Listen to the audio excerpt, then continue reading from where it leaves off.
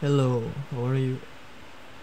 Today I'm gonna show you how to create a thumbnail slider on Woocommerce, a single product template, by using the script that I use on the previous videos, which called a SplideJS.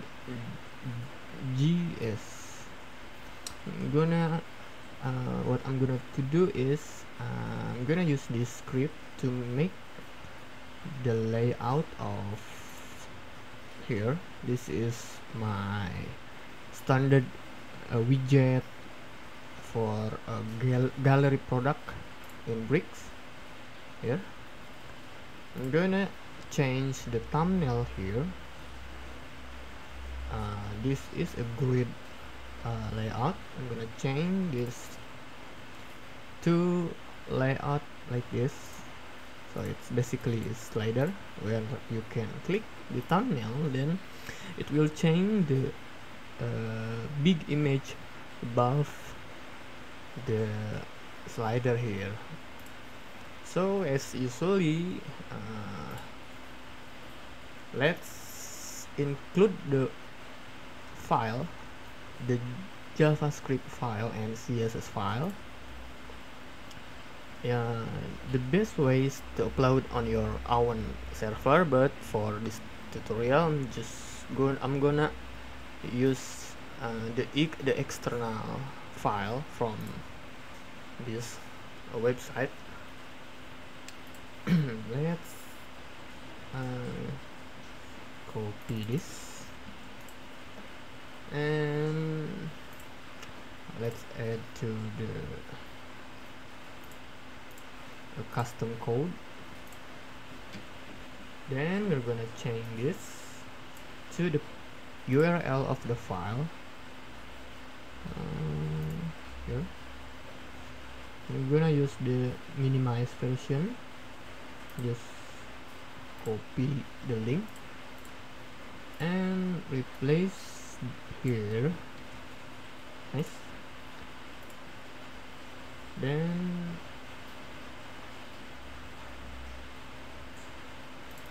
I'm gonna include the CSS file here and change the path of the files.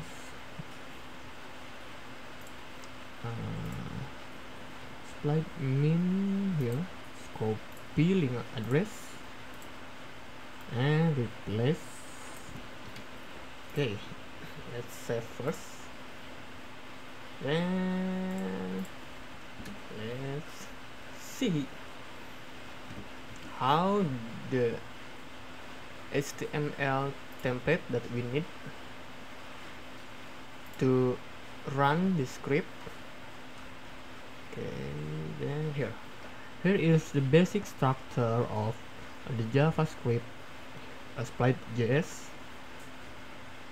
We need to this slide item and the parent of the element, which has a split list class name, and the parent of it, which has a split track class name. Then this is optional to initialize the JavaScript code. Let's see how the HTML structure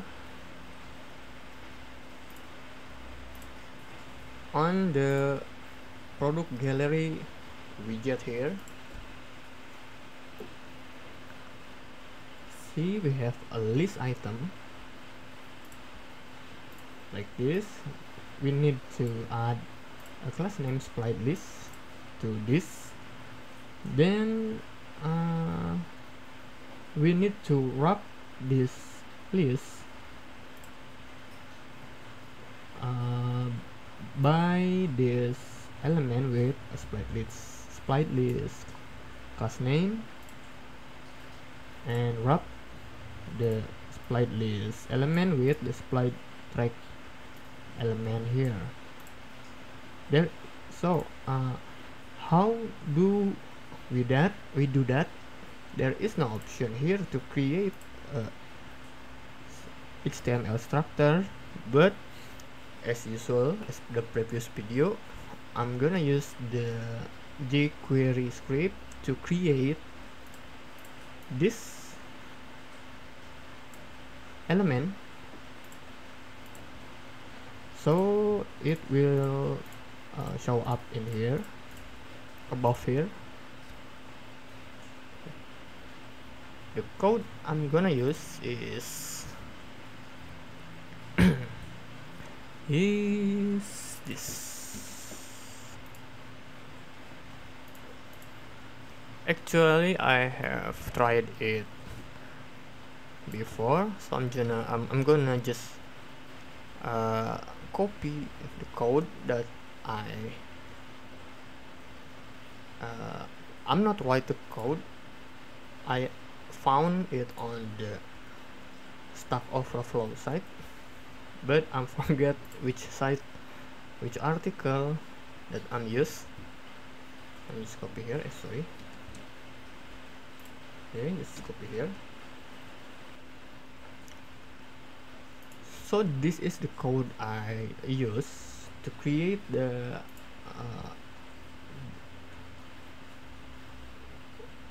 a thumbnail slider using JavaScript here. So this is basically the script will wait the element until it loaded, fully loaded, and waiting for a second, for a couple of seconds. After that, after this gallery image loaded, then the script will run.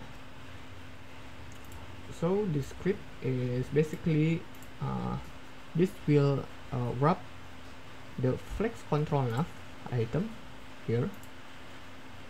It will create a child of this element, div split track and div class split list, because we need the two elements here. And then the second code here,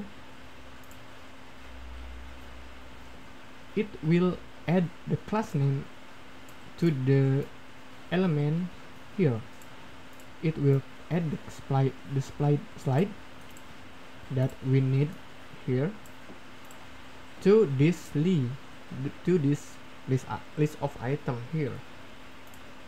Then after the requirement of the structure is created, then the fourth script here, it will execute it will initialize the flex control nav here to make a SplideJS run.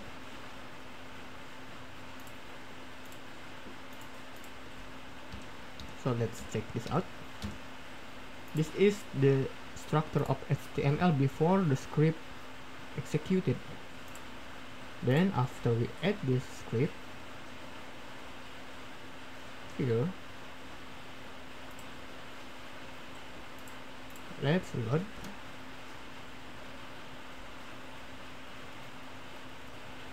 It will create here. It will add the split track, add the split list element, and then add the slide class name to the list of item. So the layout will look like this here, but the layout is still messy. We need to configure a little by changing some CSS file, not change some CSS file, but just add some CSS here. So it's like this.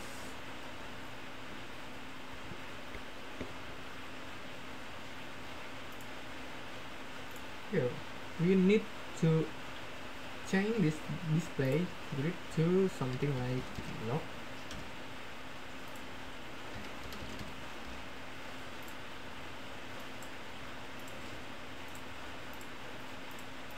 Here. Just copy over here. Then let's add the CSS right into the widget here.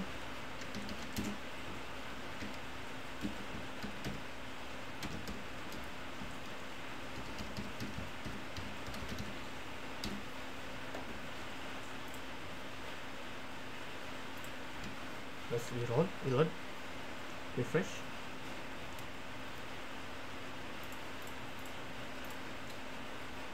And this is good, I think.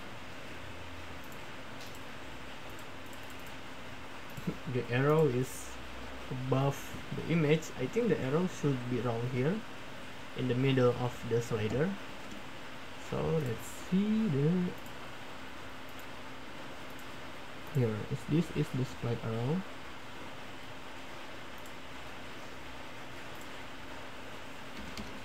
How about we add the position to relative, because the slide arrow it has an absolute position, I think. Here, that's right. So we need to add a position relative to the parent of the element. So let's just copy here and paste here and reload here.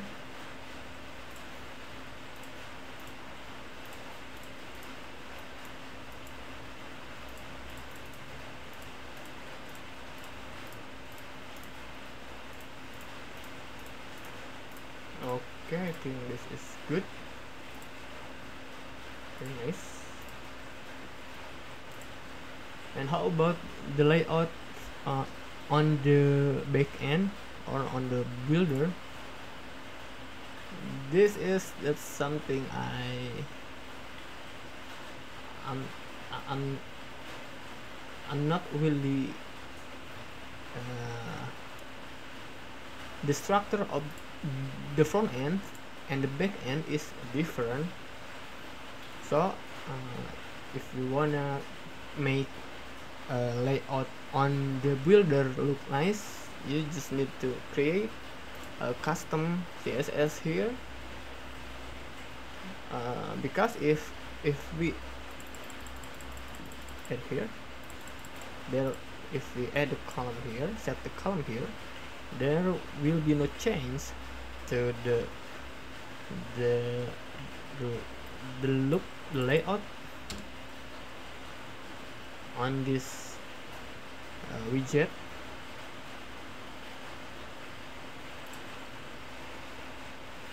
But I heard that on the next version of Bricks, the developer will make the HTML structure.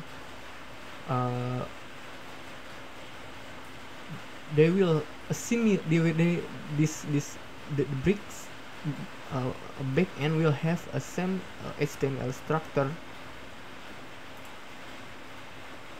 with the front end here. So for right now, I think it will hard to create to make the back end and the front end has a same layout. I will leave it as like this because I only need the look on the front end here. As usually, I will upload this code on my GitHub. You can copy the code from there and apply it on your project. So thank you for watching. If you have any question or any suggestion, just write a comment below.